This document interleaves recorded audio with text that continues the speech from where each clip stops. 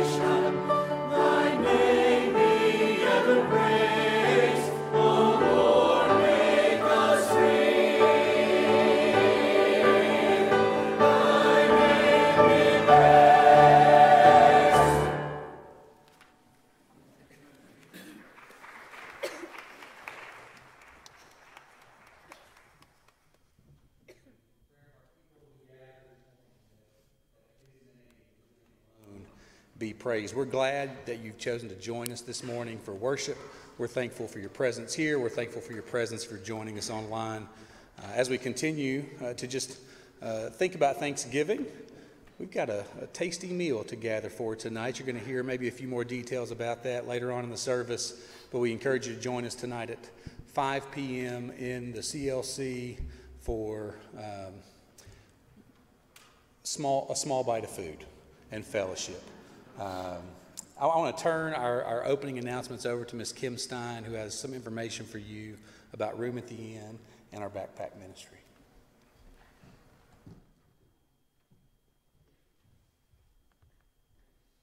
Good morning. First of all, I want to tell you a little bit about what, just real quickly, what Campbellsville Baptist Church has done this year for our community. Through our backpack program. Right at the end of the school, we received names of children from both school systems that really could use a little extra help for food.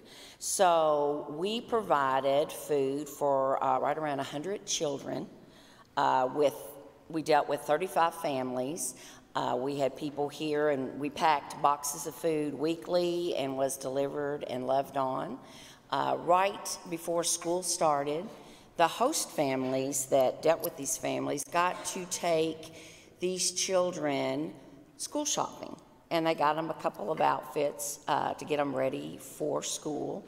We partnered with Shoe Sensation, who were phenomenal, and they gave us a really good deal, and each of these 100 children got to come to Shoe Sensation.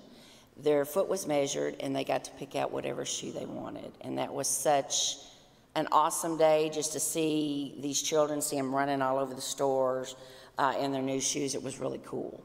We also brought before you all backpacks, and you all were so generous to fill these backpacks for these same 100 kids and had them ready to go back to school. They had the supplies that they needed. They had new clothes to go to school in, a new pair of shoes, which was amazing. So thank you all very much for that. Now we're turning our focus into the Christmas season at Room at the Inn, and we're going to do it a little different this year. I want you to mark your calendars. It's going to be on Monday night, December the 12th, in the Fellowship Hall. From 6 to 8, we're going to serve them a nice meal, and we have some gifts for them. The Sunday school classes have been collecting staple items like laundry detergent, shampoo, body wash, just all kinds of different things. So we are packing totes full of these, so when the families come in, they'll be able to take a tote home of staple items. During this meal, we're going to have some special Christmas music.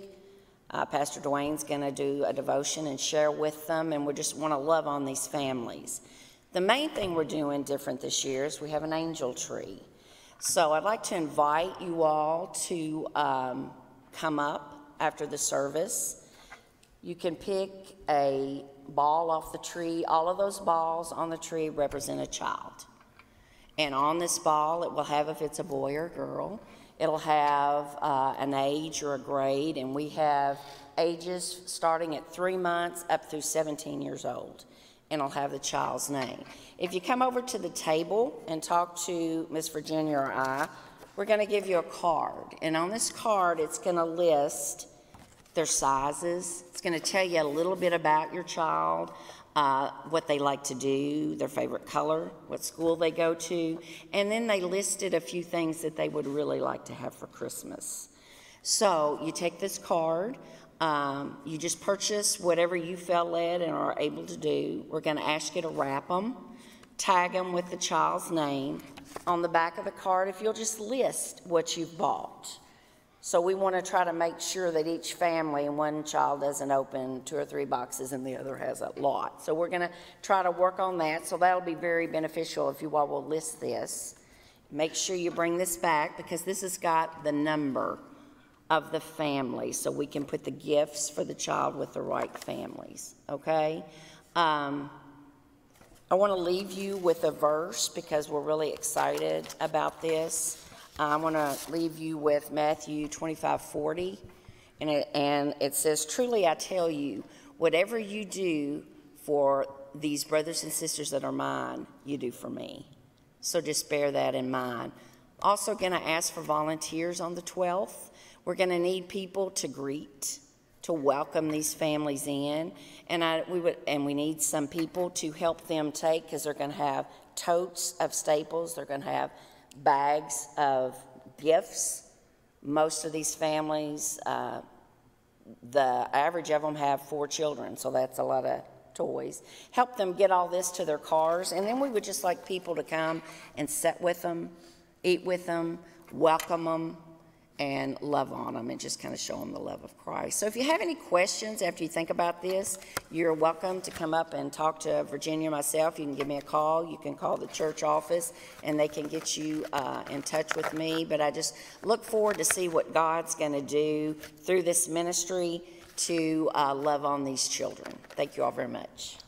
Amen. Let's stand and continue in our worship together. Father God, we just pause to give you thanks for the opportunity to gather, to worship. We thank you for the opportunity to be on mission that you've called us to. I pray that you'll help us consider our role as a church, as individuals, in what this may look like for Angel Tree, Room at the Inn, a way for us to love on our community, that you have ordained this church, Campbellsville Baptist Church, to be in this community for such a time as this. Help us serve you, be the hands and feet that you call us to be. In Christ's name, amen. Let's worship.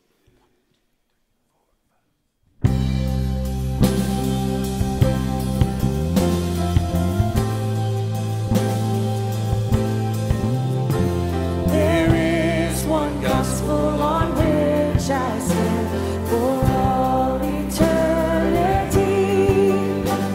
It is my story, my Father's plan. The Son has rescued me. Oh, what a gospel, oh, what a peace. My highest joy and my deepest need. Now and forever, He is my life. I stand in the gospel of Jesus Christ.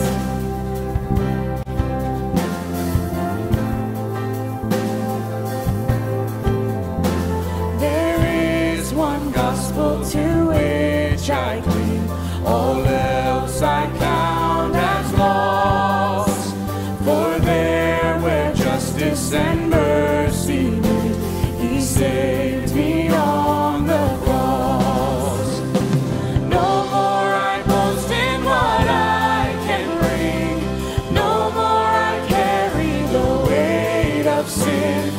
For He has brought me from death to life.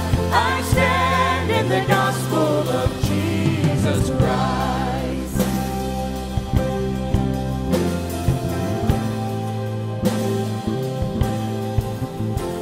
There is one gospel where hope is found. The empty tomb still speaks. For death could not keep my Savior down. He lives and I am free. Now on my Savior I fix my eyes. My life is His and His hope is mine. For He has promised I too will rise. I stand in the gospel of Jesus Christ.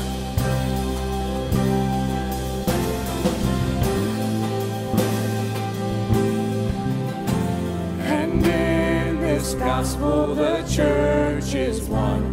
We do not walk alone.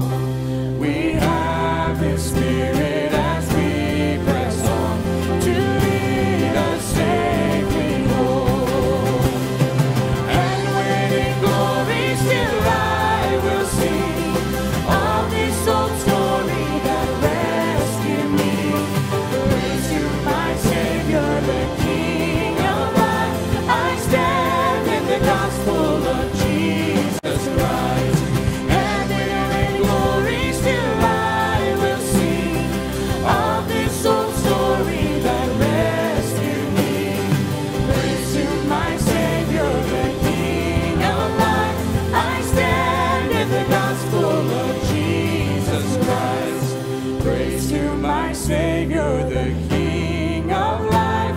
I stand in the gospel of Jesus Christ.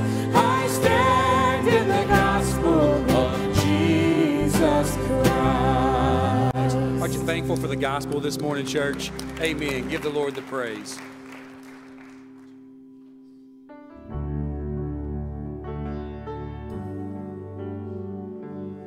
Notice the singularity here in our songs. There's one gospel.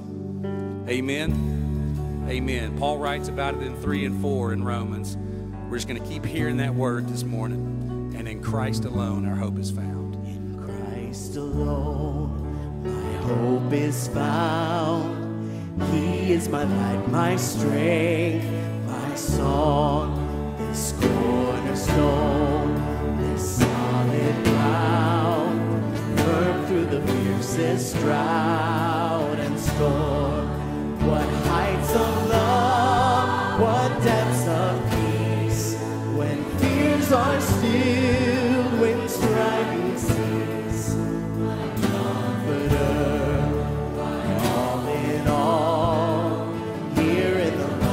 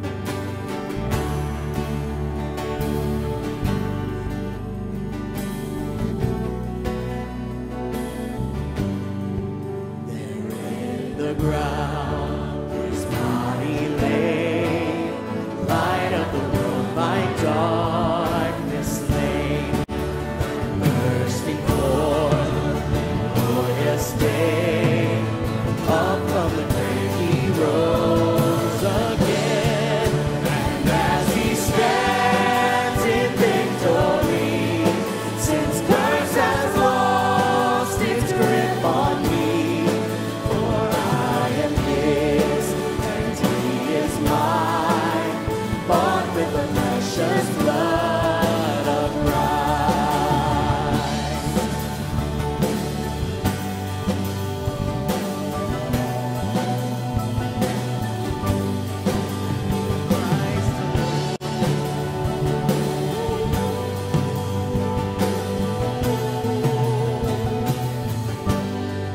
No guilt in life, no fear in death. This is the power of Christ in me. From life's first cry to final breath, Jesus commands my destiny.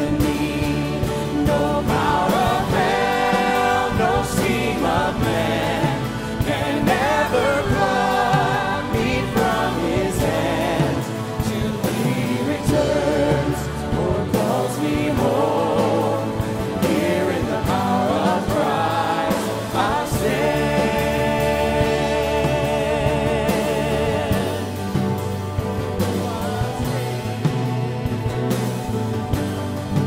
In Christ alone,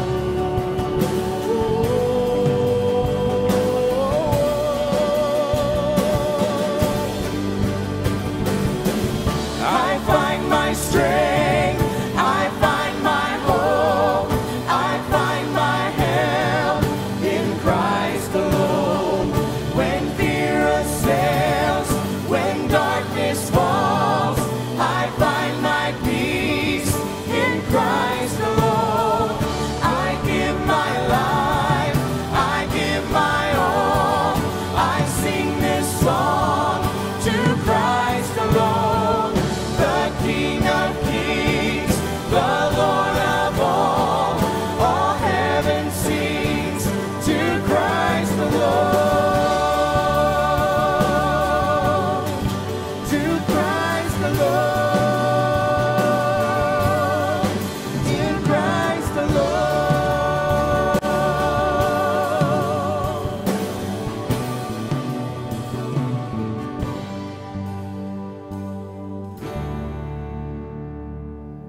Till he returns or calls me home, here in the power of Christ I stand. Here in the power of Christ we stand. Gospel of Matthew, verse 14, we hear the story of Peter stepping out on the boat. Peter answered him, Lord, if it is you, command me to come to you on the water. And the Lord answered, come. So Peter got out of the boat. He walked out on the water and he came to Jesus. And when Peter saw the wind, he became afraid. And beginning to sink, he cried out, Lord, save me. Immediately, Jesus reached out his hand and took hold of him, saying to him, Oh, you of little faith, why did you doubt? And when they got into the boat, the wind ceased, and those in the boat worshiped Christ, saying, Truly, you are the Son of God. Where are you this morning, church? Where are you, believer? Where's your faith? Are you doubting? Listen to what Jude writes. Now to him who is able to keep you from stumbling and to present you blameless before the presence of his glory with great joy, to the only God, our Savior, through Jesus Christ our Lord, be glory, majesty, dominion, and authority before all time and now and forevermore. When our faith is weak, he will keep us. When I fear my faith will fail, Christ will hold me fast. When the tempter would prevail, he will hold me fast. I could never keep my hold through life's fearful path, for my love is often cold. He must hold me fast. He will hold me fast. He will hold me fast. For my Savior loves me so. He will hold me fast.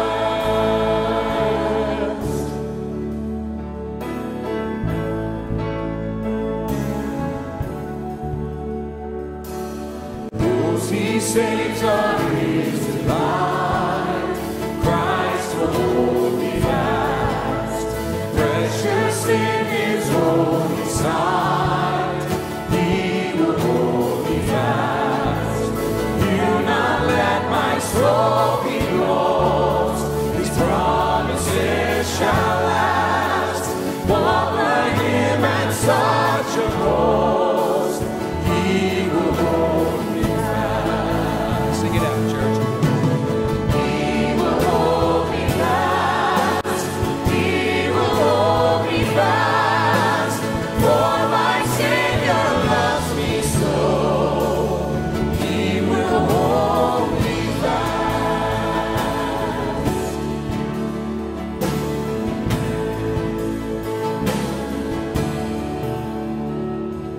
For my life He bled and died. Christ will hold me fast. Justice has been satisfied. He will hold me fast. Raised with Him to endless life. He will hold me fast till our faith is turned to sight. When He comes at last, He will hold me fast. He will hold me fast. For my Savior loves me so. He will hold me fast. Sing that chorus one more time. He will hold me fast. He will hold me fast. For my Savior loves me so. He will hold me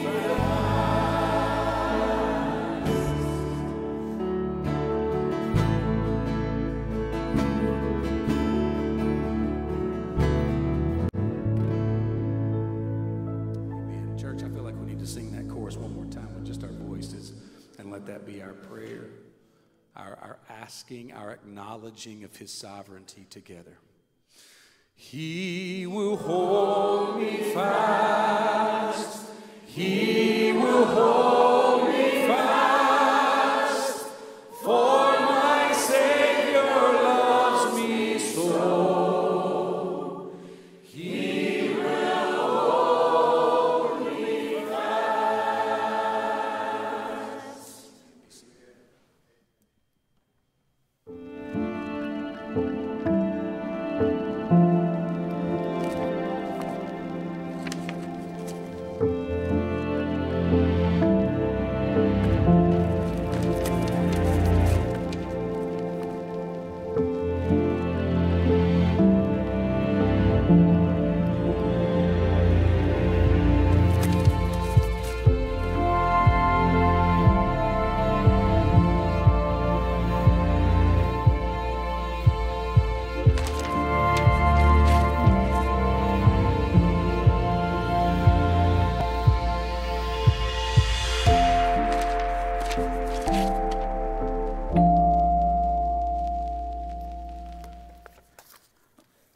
Amen. Take your copy of God's Word, turn to the book of Romans.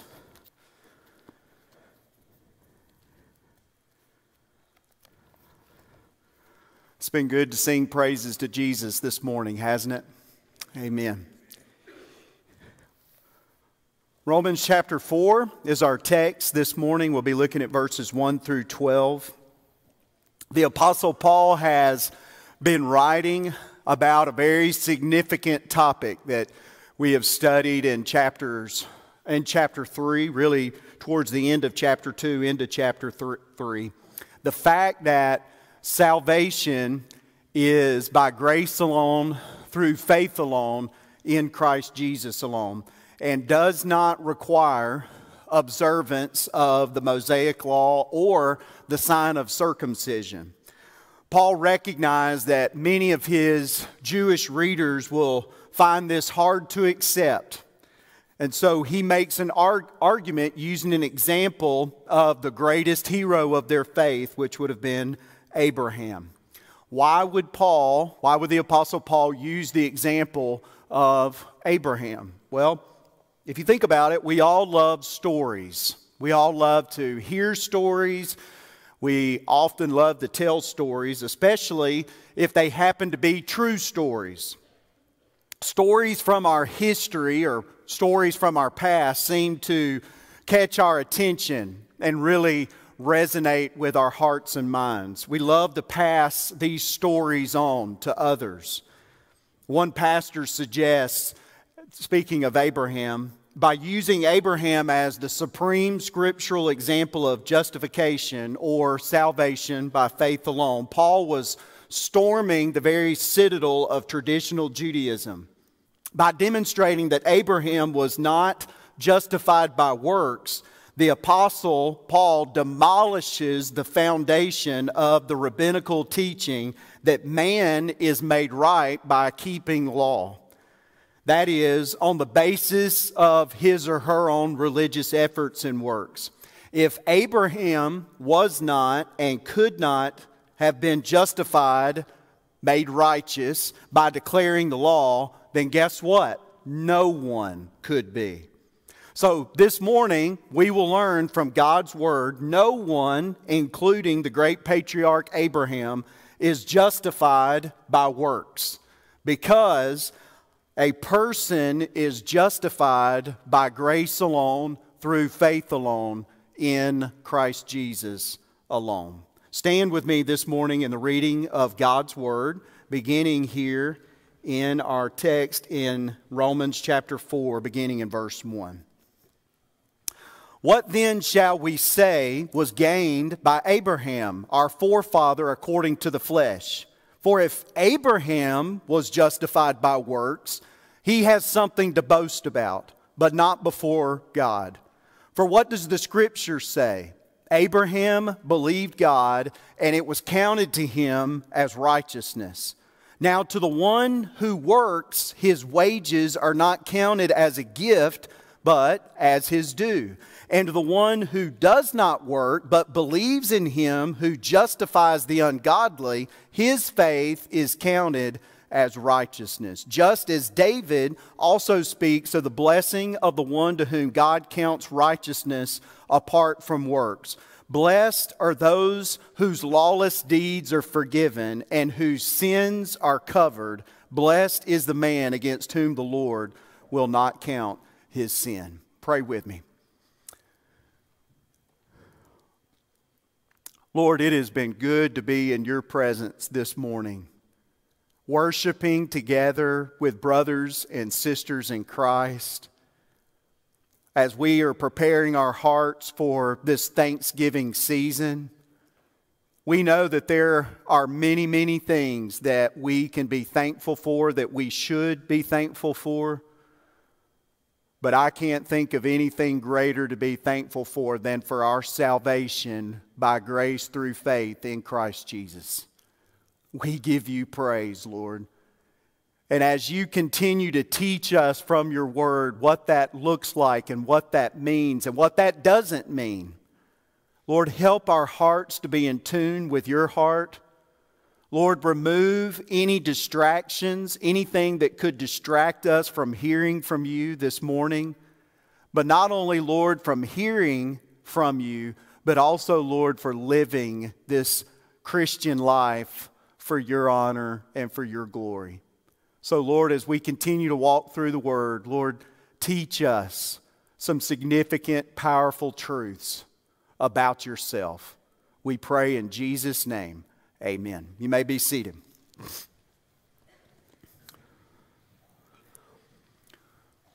Really, in chapter 4 here, we see two overarching ideas that we're going to walk through. Number one, no one is justified by religious works.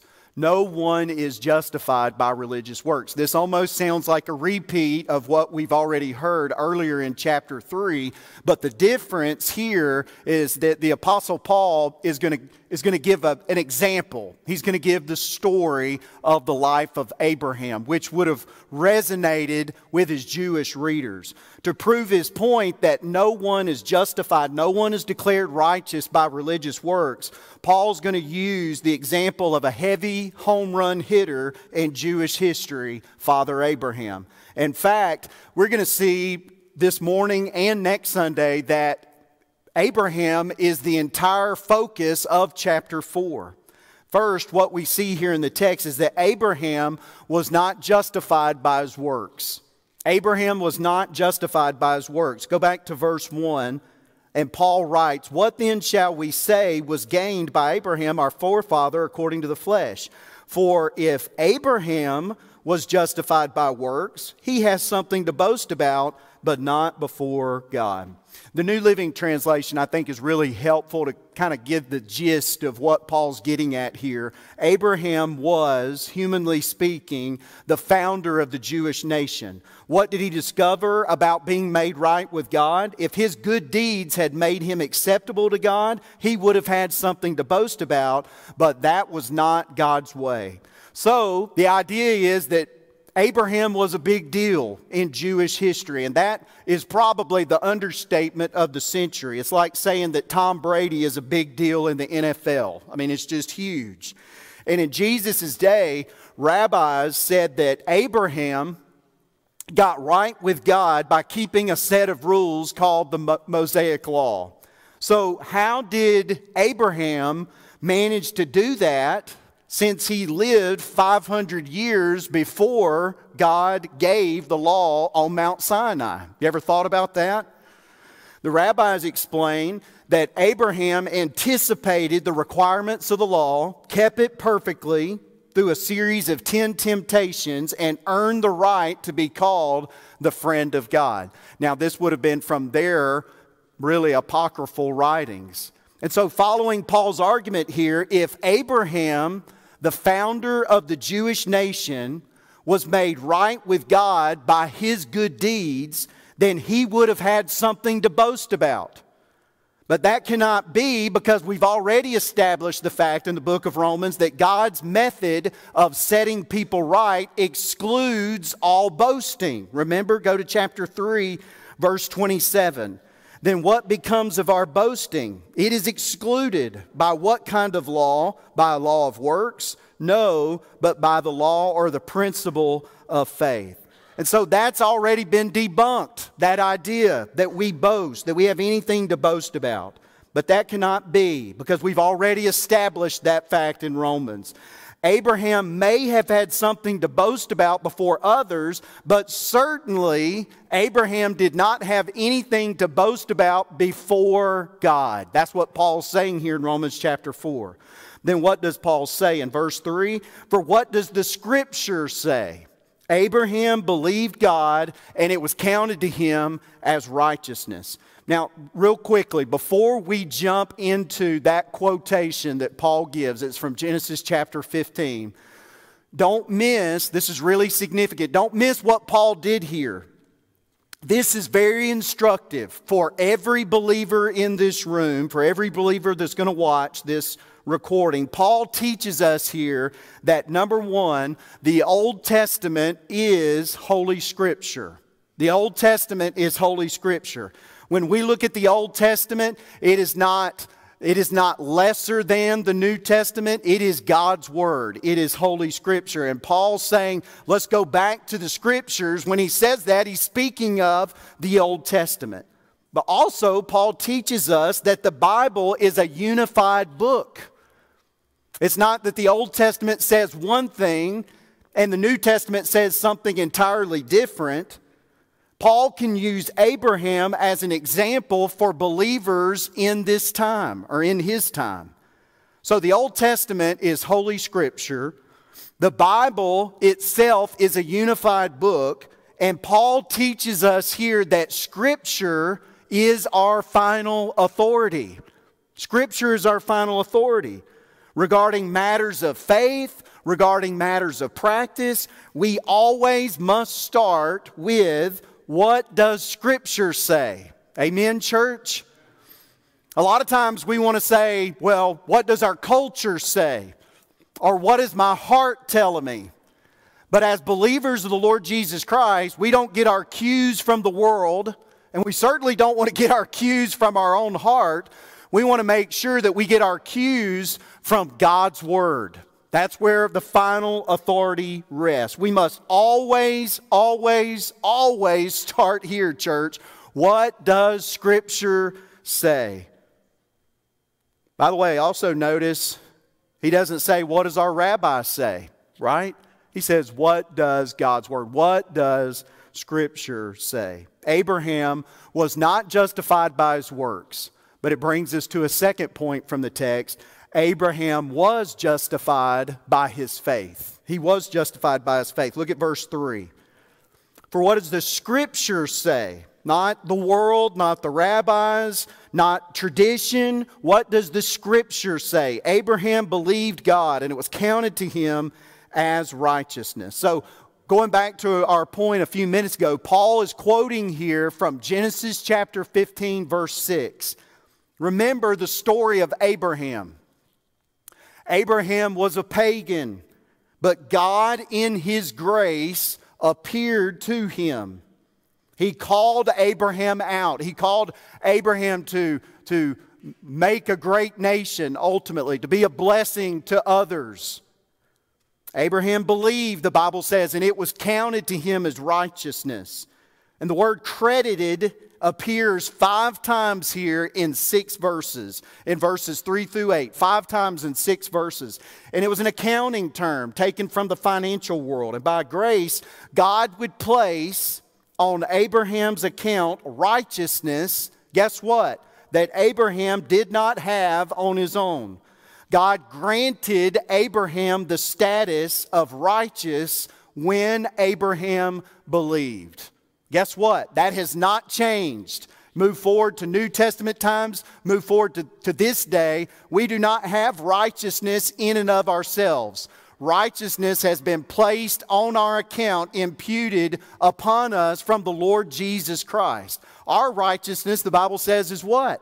Nothing but filthy rags. And so His righteousness is placed upon the believer of the Lord Jesus Christ. Abraham was justified by his faith. Notice nextly in verses 4 and 5, Paul continues with this discussion. Now, to the one who works, his wages are not counted as a gift, but as his due. And to the one who does not work, but believes in Him who justifies the ungodly, his faith is counted as righteousness. So what is Paul doing here? Paul's going to go from the specific example, the example of Abraham, to a general statement for everyone to consider. And here is Paul's point. When a person works and his employer pays him a wage, it is not considered a gift, is it? When you work, you expect to get what's due to you, right? So it's not a gift, it's a payment of obligation. If the employee does not get paid, the employer is being unjust. So, in other words, one expects to get paid when working a job. And the spiritual realm, that's the real world, right? In the spiritual realm is totally different. Salvation is not based on a works reward payment system. Doesn't work that way. Salvation is a gift. It's a gift of God's grace. We cannot earn it. We do not merit His salvation. We only receive His salvation by faith. Paul not only says that we can't earn righteousness, don't miss this, he also says that the gift of righteousness has been credited, don't miss this, to those who are actually ungodly. Did you notice that? Paul continues, verses 4 and 5. Now the one who works, his wages are not counted as a gift, but as his due. And to the one who does not work, but believes in Him who justifies the ungodly, his faith is counted to him as righteousness. So Paul's saying here, not only can we not earn righteousness, the gift of righteousness has been credited to those who are actually not godly, but ungodly people. Two amazing thoughts here. God justifies wicked, depraved people out of His mercy and His grace. And we all qualify for wicked, depraved people. Paul's already established that fact in Romans. There is none righteous, no, not one. He's been very clear about the sinful condition of humankind, and it is God who justifies wicked, depraved people out of the abundance of His mercy and His grace.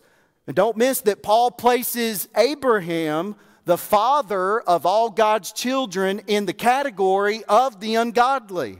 That would have really have gotten the Jewish readers' attention. It would have been a shocking statement for Paul to give the illustration of Abraham and to include Abraham in the list of the ungodly. J.I. Packer, great theologian and author, says, God justifies you, don't miss this, with His eyes open. He knew the worst about you at the time when He accepted you for Jesus' sake. And the verdict which He passed then was and is final. How amazing is the grace of our Lord and Savior, Jesus Christ.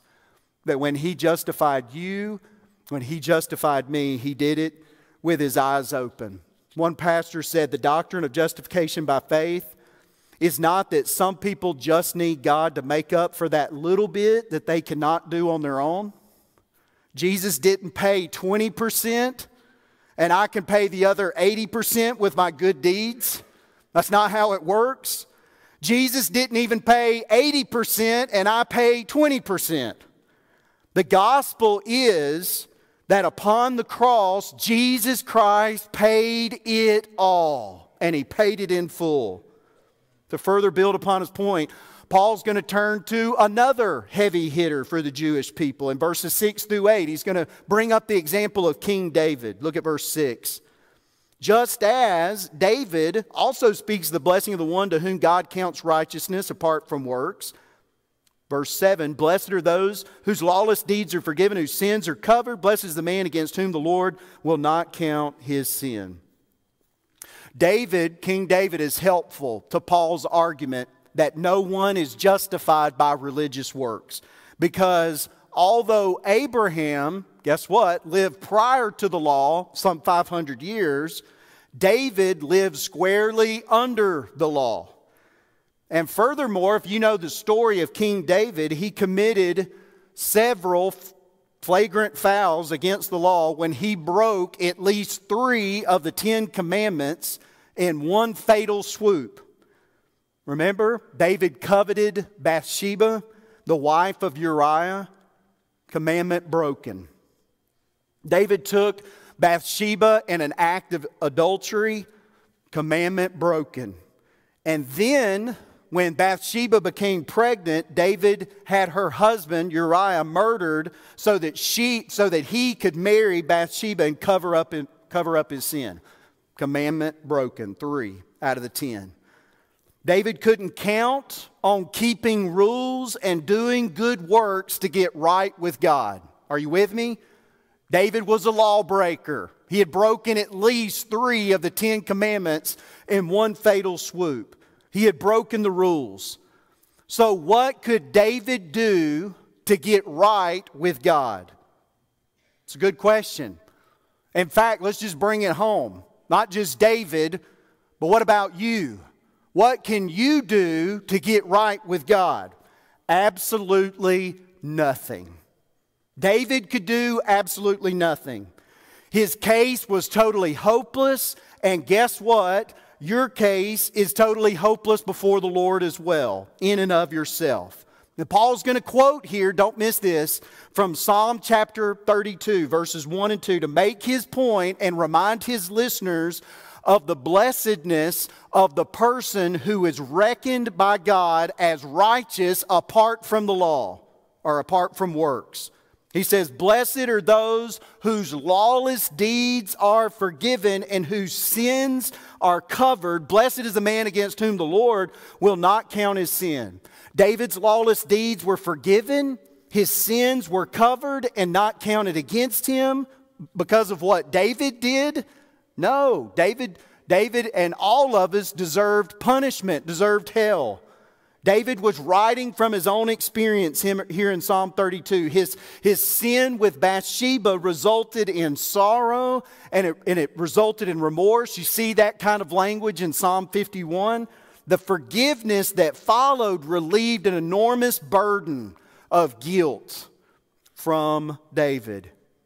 Now listen, there are many, many things of which you and I should thank God for this Thanksgiving week. We should be thankful for family and church family. We should thank God for the freedom that we have to worship freely. We should thank God for a roof over our heads and food in abundance upon our tables. Here's one more thing that you and I should thank God for this week on Thanksgiving Day.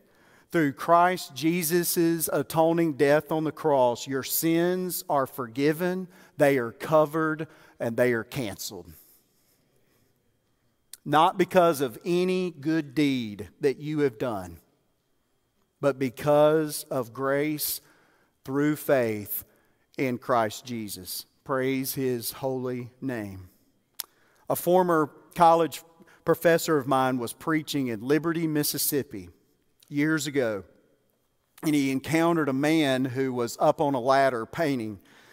My professor asked the man if he could talk to him about Jesus. And the man replied, "Well, my religion is the golden rule," right? And my professor wisely replied to this painter, "That's lovely if you keep it. But what do you do when you know that you have been an absolute stinker and have not lived by it?" And the man had no answer. If a person begins to try to live by the golden rule or the 10 commandments, what can possibly make up for years of disobedience to God? Or the occasional disobedience now? Once wrong with God, no one gets right by good works or by keeping rules. No one is justified by religious works, not even Father Abraham. Furthermore, no one is justified by religious rites. Go to verse 9 in the text. Paul's not finished.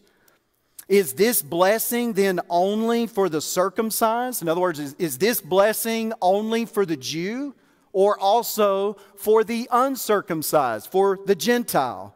For we say that faith was counted to Abraham as righteousness. How then was it counted to him?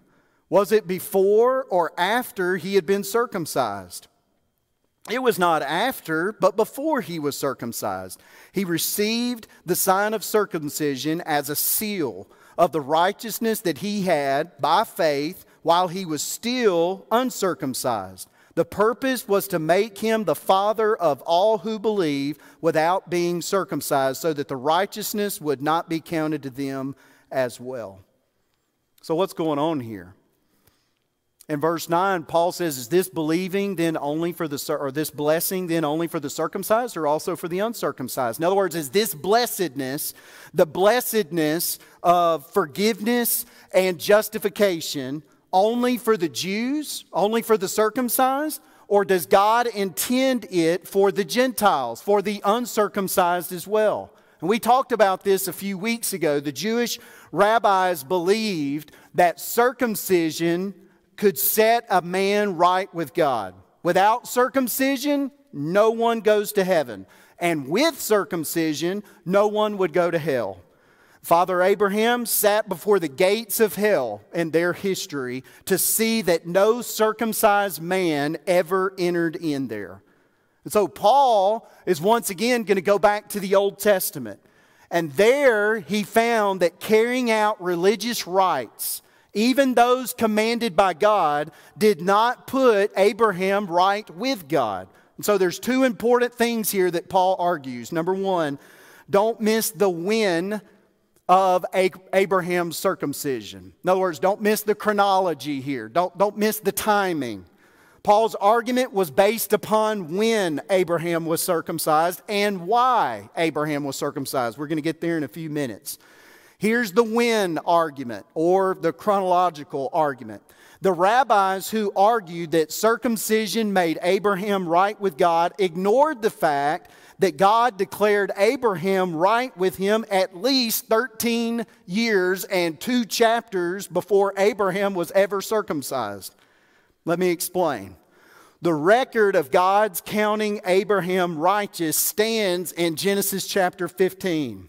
But guess what? Abraham was not circumcised until Genesis chapter 17 when Ishmael, his son, was 13 years of age. So guess what? On the day that God told Abraham he was right with God, he was as uncircumcised as any Gentile. Are y'all with me? This means yes, this means no. Y'all, okay, good. That means circumcision had absolutely nothing, no religious rite has anything to do with getting right with God. So why was Abraham circumcised? And that brings me to the second part of Paul's argument here. Not only don't miss the when of Abraham's circumcision, don't miss the why or the reason for Abraham's circumcision. Look what he says in verse 11. Abraham received the sign of circumcision as a seal of the righteousness that he had by faith while he was still uncircumcised. The purpose, here we go, was to make him the father of all who believe without being circumcised, so that righteousness would be counted to them as well, and to make him the father of the circumcised, who are not merely circumcised but also walk in the footsteps of their faith that our father Abraham had before he was circumcised. What's going on? Abraham's circumcision was not to confer right standing with God, but to confirm right standing with God. It was the seal of right standing with God, which Abraham received, guess what? Not by religious works, not by religious rites such as circumcision, but by faith. So circumcision was a sign that pointed beyond itself to that which it represented. It's a lot like baptism for us today, right? It was an outward sign of inward things that had happened in the heart. As a seal, circumcision authenticated the righteousness by faith that Abraham had while he was still uncircumcised. And as a sign, it revealed that Abraham already had faith and that God had already accepted him. So, what is the significance of this argument for Gentiles? In other words, what difference does this make? Notice what Paul says in verse 11, second half. The purpose was to make him, Abraham, the father of all who believe without being circumcised, so that righteousness would be counted to them as well. So what's going on here?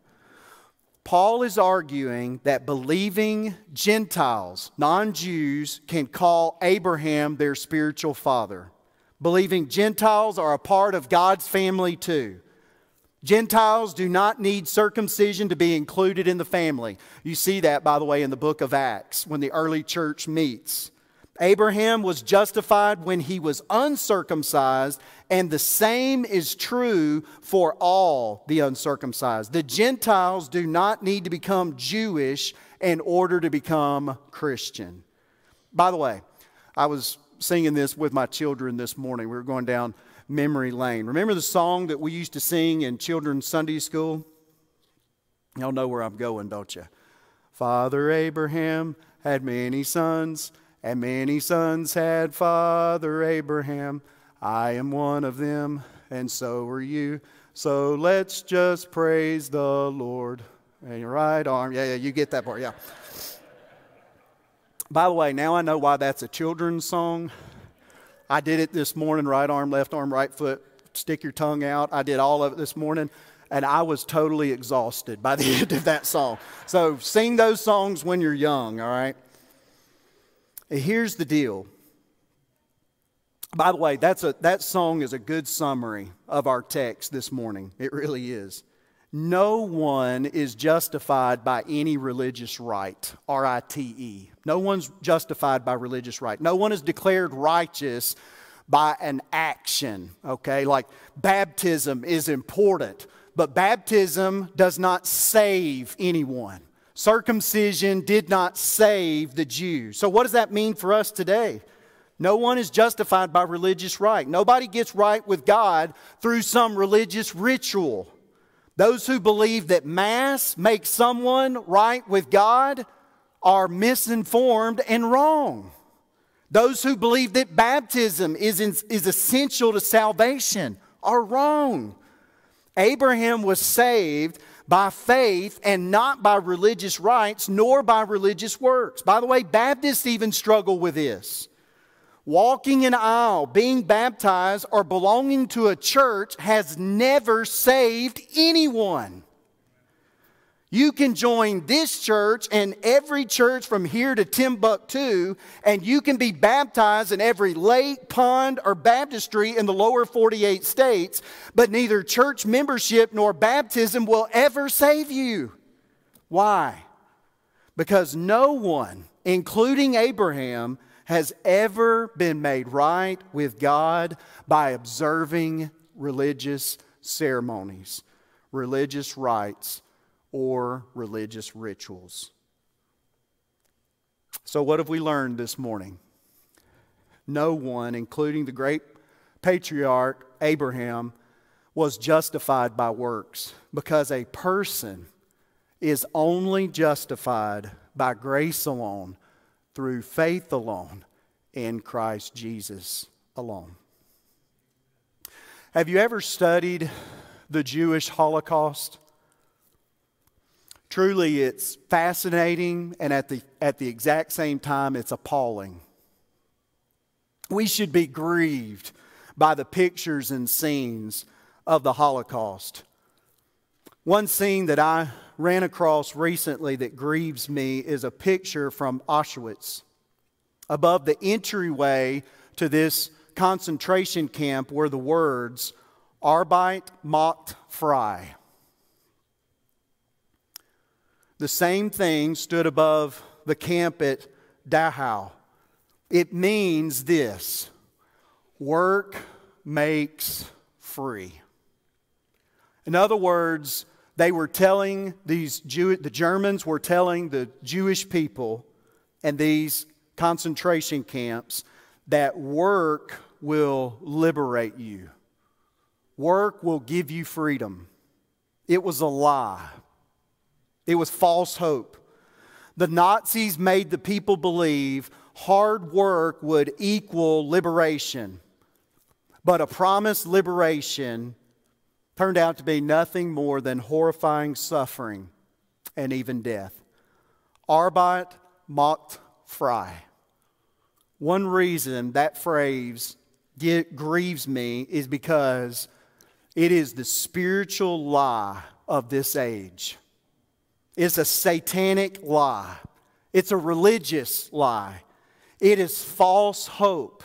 An impossible dream for many people in the world. They believe that their good works will be great enough to overcome their bad works, allowing them to stand before God in eternity and say, "You owe me the right to enter into your heaven."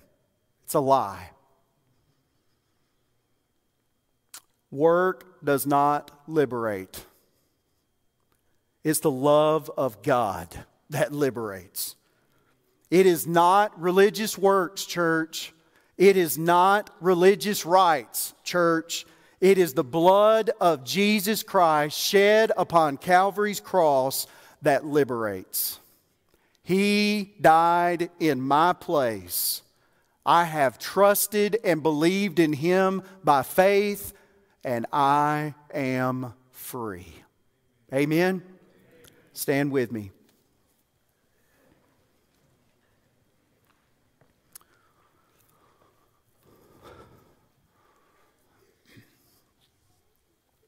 Arbeit macht frei. Some of you would probably never say it out loud, but in your heart and by your actions, you seek to live your life in a way that reveals to others that you believe your good works will eventually save you.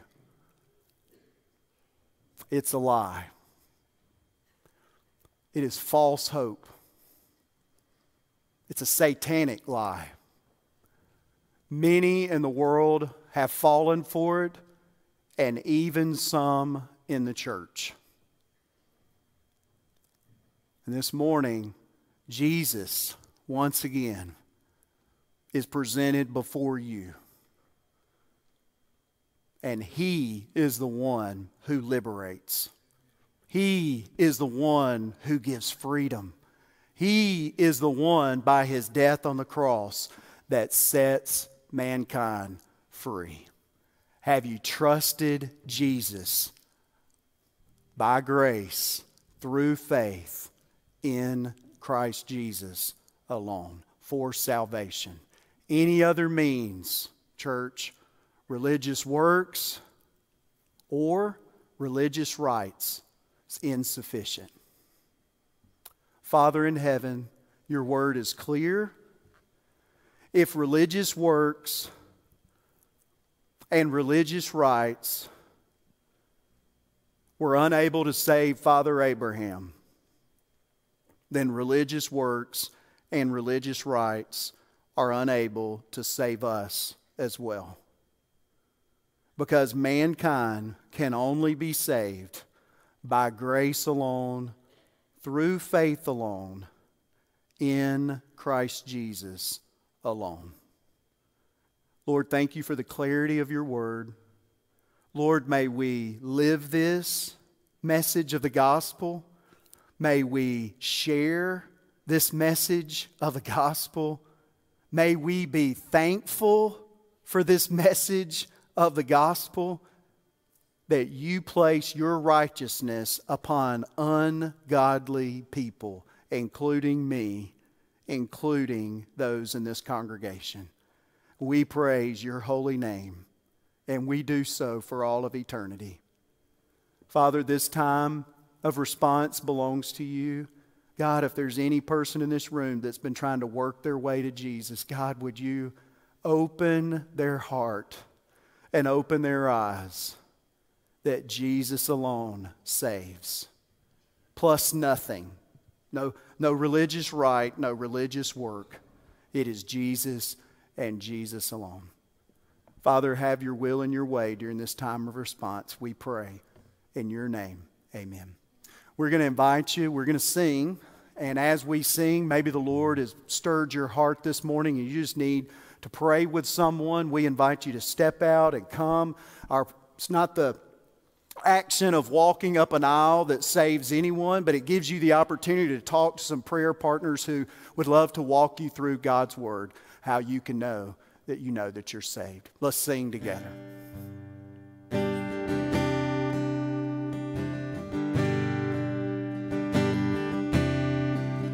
My faith has found a resting place, not in device nor creed. I trust the ever-living one.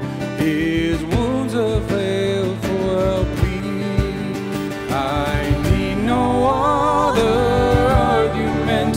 I need no other plea.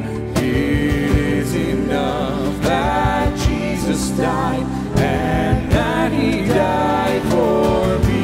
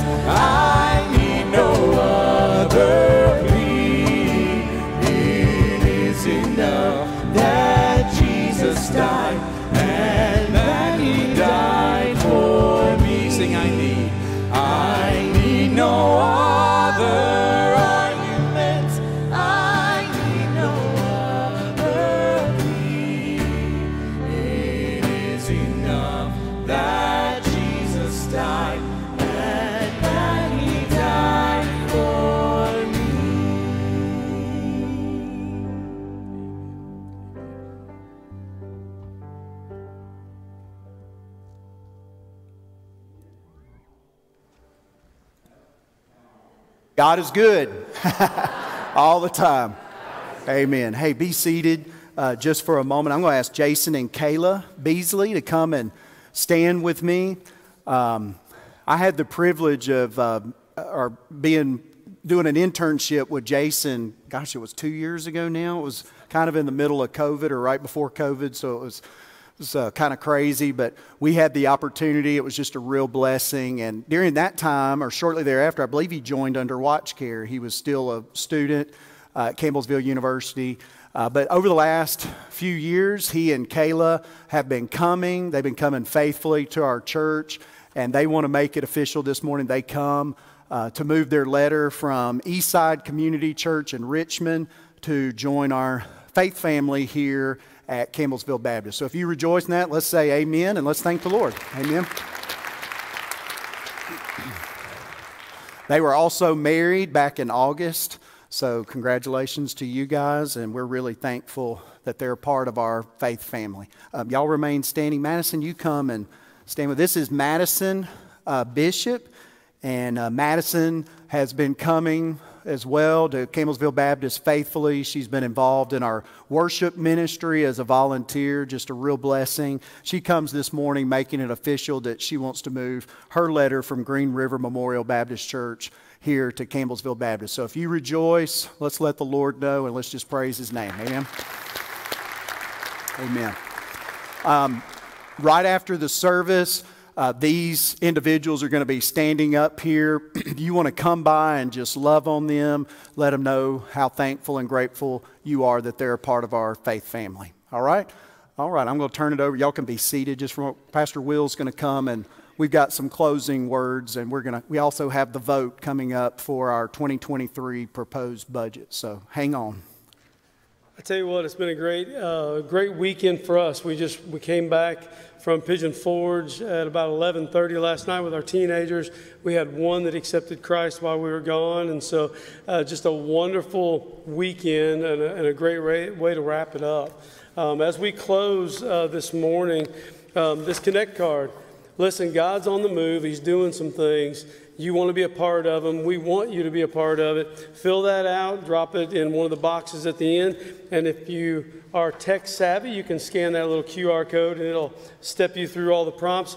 We just want to encourage you to continue to give as we wrap up the year. As you can see, we've got a lot of ministries going on. And so we just encourage you to do that. There are several ways that you can do that. They're up there on the screen.